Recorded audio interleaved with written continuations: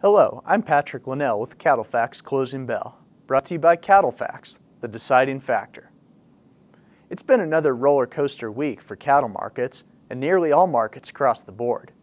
Cash-fed cattle prices averaged slightly higher on the week, but what's more interesting was the trend within the week.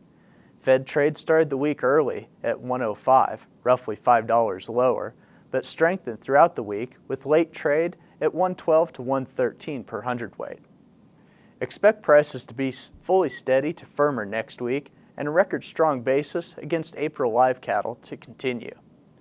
Light movement of feeder cattle and calves were traded across the country, with feeders mostly steady to 8 lower and calves 4 to 12 lower.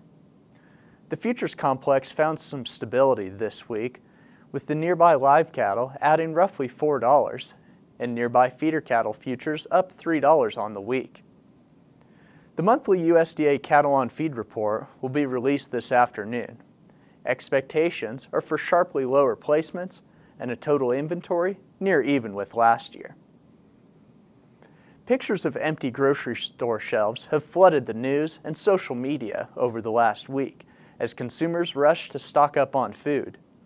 The meat case has been no different, and retailers have been aggressively chasing beef to restock and keep product on the shelves.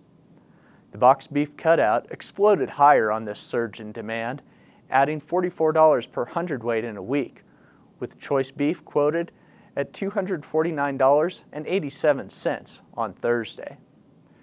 Load counts were roughly doubled this week compared to last, which also shows the aggressive interest from retailers. To put the price levels in perspective, this was the highest daily quote for choice boxes since July of 2015, and only $13 shy of the all-time high set back in 2014. Even more impressive, this has occurred with huge beef production, estimated at 7.6% above year-ago levels last week. Where the cutout goes from here is a much tougher call. Beef demand will remain firm and support prices as long as consumers continue to rush the meat case. The question will be how much the loss of restaurant and food service business will impact demand once the retail sector can catch up. Food away from home tends to be an important driver of beef values, especially for middle meats, but also for ground beef. Another unknown, spring grilling demand will be approaching and be here before we know it.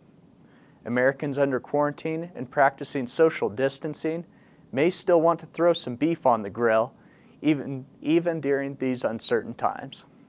Thanks for watching, and remember to visit CattleFax.com to become a member and receive the latest market news and analysis.